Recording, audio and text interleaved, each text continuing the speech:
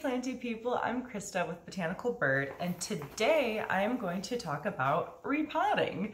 So I have this spider plant right here, and I'm deciding to repot it because I've known for a while that it's needed it. It has a couple of roots coming out of the bottom, and some of the roots are kind of coming out of the top too, if you can kind of see. There's some right there. And I've noticed that there's some browning growth. So I think that it's kind of just suffocating from lack of space, and I want to give it a new and bigger home so that its roots can grow and I can promote growth. So I want to talk about a few different things in this video. I want to talk about why you would repot, when to do it, and how. So first, why? As in this video, I need to repot this plant because it's getting too big for its pot. I want to promote growth, and right now this plant needs more room for its roots. Other times it's because maybe you need to switch out the soil because you think your plant has pests and you want to get rid of the soil that might have pest eggs in it. Or maybe the soil is too moist when it gets shipped to you and you want to switch it out for drier soil. Or maybe that you have a better pot you want to put it into, or you're potting up propagations that you've done. So there's lots and lots of different reasons that you would pot something. Generally, when a plant outgrows its pot, that's kind of the main reason to repot. But as I just listed, there are many, many reasons. So when? Generally, most people will tell you to repot a plant during the growing season, which is between spring and summer. And the reason for that is that it gives the plant a chance to recover from the stress of having its roots messed with. Generally, if you do that in the fall or the winter, it puts more stress on the plant. But in my personal opinion, it wouldn't do that much damage if you repotted at a different time of year. I guess I've just never encountered a situation in which I've needed to repot during the winter or the fall because plants aren't growing then, and so, or at least not as much. And so I was very surprised. This spring was my first spring with this many plants, and I had to repot, like, it had to have been at least like 10 plants. It was crazy. I felt like every day I was like, oh great, now this plant needs to be repotted, now this plant needs to be repotted. So that's generally during the spring or summer, the growing season.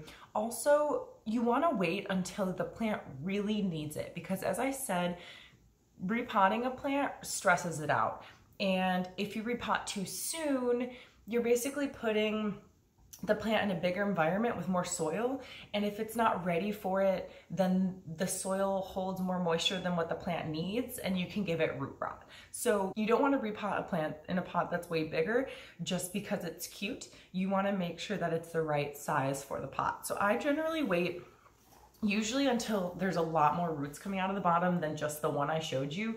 But this plant has been in this pot for a couple of years, and like I said, I've noticed that some of its leaves are browning toward the base instead of on the ends, and so I think it just needs more room. I kind of think it's suffocating itself, but I generally wait until there's more roots coming out of the bottom. I wouldn't wait for them to get like a foot long, but when I notice that there's lots of roots coming out of the bottom, that's generally when I do it. And actually I do see a lot of little roots too. That one is just the biggest one, the one I showed you. All right, and then how? So if you're repotting a plant that's in a nursery pot, I would generally start by squishing the sides.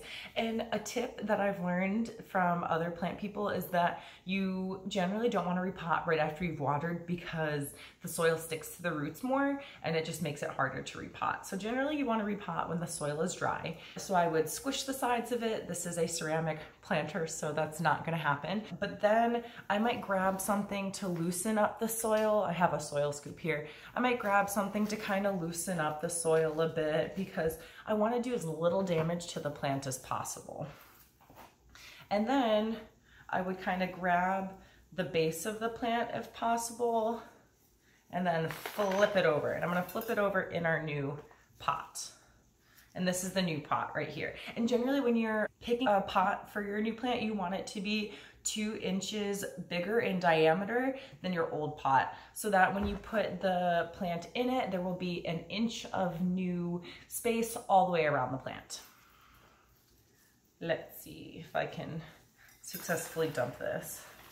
And kind of, I'm like gently wiggling the plant out I'm trying to be patient, remembering that this plant has been in here for a long time and it's made it its home. Oh, beautiful. Okay, so this is an example of a good time to repot this plant. You can see it's taken shape of the container it was in, and you can see the roots have circled around the bottom and are kind of ready to have a bigger space. So lots of people, when they repot, they will undo all of the roots, get rid of all of the soil so they just have the root ball. And that's awesome. If you have the time, the patience, and the delicate hands to do that, that's great. I am not that delicate, and so I end up doing more harm to the plant than good, because every time I do that, I'm gonna rip and break a bunch of roots, which will affect the plant, right? Because the roots are how it soaks up its nutrients, or the water at least. And so I don't mess with the root ball when I'm repotting. I just stick this in the middle of the pot. But since I'm gonna dump out what I poured in here. Since this is a ceramic pot that has glaze, this pot is not gonna absorb much moisture. And I know that spider plants like their soil to dry out between waterings. So what I'm gonna do is the first thing I'm gonna lay down in the pot is horticultural charcoal.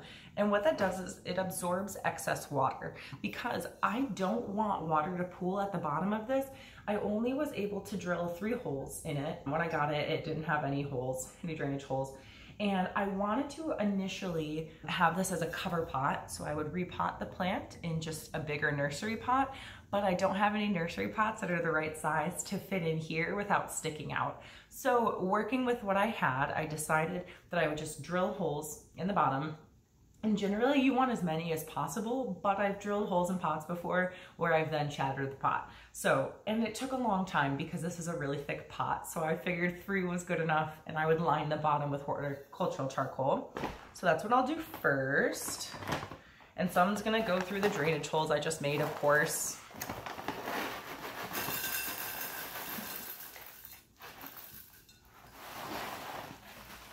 Okay, and so I'm gonna stick the plant in the pot and kind of see how far down it sits without any soil in the bottom, because I don't want it to like be buried in there.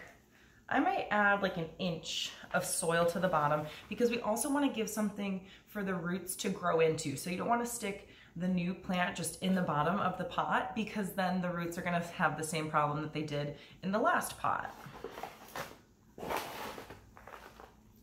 So I'm just scooping up soil and pouring it in here. I'm using the same soil from my pot last time. Some people might say to use fresh soil so that it can have fresh ingredients and nutrients, and that could totally be a thing. I just personally save soil when I can. All right. So I've added some soil to the bottom of here.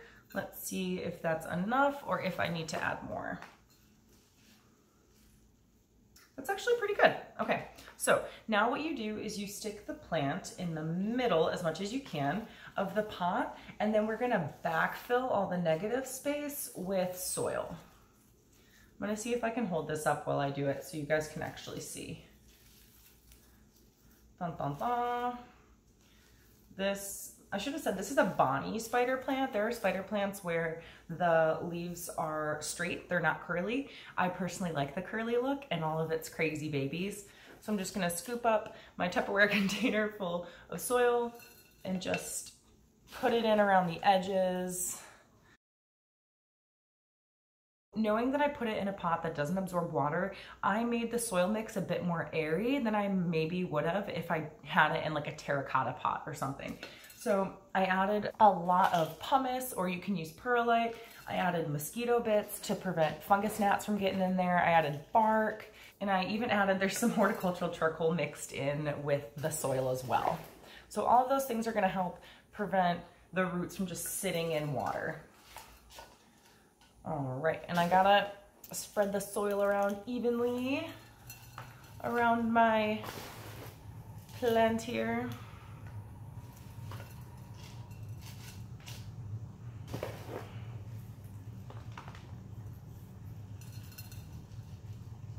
And I usually try to leave half an inch or 1 inch of space from the top level of soil and the top lip of the pot, because when I water, sometimes it creates sometimes it kind of lifts up the soil a bit, and I don't want water or soil to pour out when I'm watering a plant. Okay. And as I showed you before, this plant kind of had roots sticking out on the top. Ideally, I would like to cover that in this pot. The stalks were all kind of leaning off to the side because they couldn't stand up very well. And that might partially be due to the weight of the plant babies. All right, I'm just spreading out the soil a bit. All right, I'm gonna set this down and see if I can't get these stalks to stand up a bit more. So here, whenever I repot a plant, it always kind of rocks a lean for a bit. And so I try to remedy that by putting more soil on the side where it's leaning toward and then packing it down a bit. I don't want to pack down the soil too much because then it'll kind of cut off oxygen to the roots and prevent water from being able to seep down there. And so I don't want to press it too hard, but firmly enough to try to help go against that lean that the plant has. Okay, so these are pretty much determined that they're gonna lean. So that's kind of as good as I can do right now. Maybe if I want, I could stick a stake in the middle. I might do that, stick a stake in the middle here. So let me show you. All of the, oh, it's so hard to show without spilling the soil. So basically there's four main stems on this plant, and all of them are leaning outward, which looks great from afar, but when you look in the plant, like directly from atop, it looks bald. So what I'm gonna do is I'm gonna stick a small bamboo stake in the middle and then kind of tie the base of the stems to it to kind of lift them up and help take the weight off of their roots, I imagine is what's happening right now. Great. And then most people after you repot will say to water your plant, and that's because you want to once again kind of relieve the stress that the plant experiences during repotting. I sometimes don't water right away if I had just watered before because the roots just absorbed water. This plant I haven't watered in a little bit because I knew I was going to repot it, so I might water that soon. And then since I have this plant in a pot that has drainage holes, I need to make sure that I find a saucer that's an appropriate size to stick under it when I water it. Or I can just water it in the sink and then just wait long enough for the water to drain completely before I put it back. So I hope you enjoyed this repotting video, this how-to. And if you have any questions, please feel free to put them in the comments below and let me know what plants that you've repotted this growing season. And if you like this video, please subscribe to my YouTube channel. It's Botanical Bird, and bird has a U in it, not an I, and follow my planty Instagram, which is @botanical_bird. Thanks everyone, and remember, I'm rooting for you. Bye.